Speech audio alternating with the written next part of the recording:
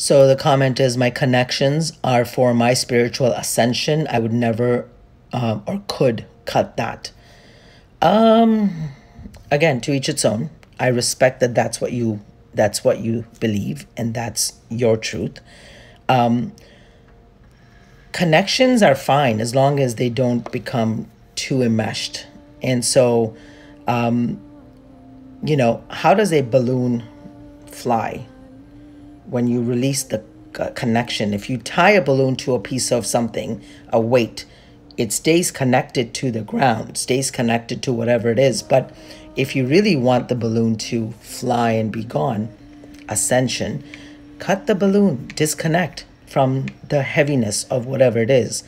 And so to me, energetic connections are absolutely needed. They're absolutely important. They serve a purpose, but it should be a healthy exchange of energy. And at some point, it's important to disconnect so that you can own your own energy and not siphoning off each other.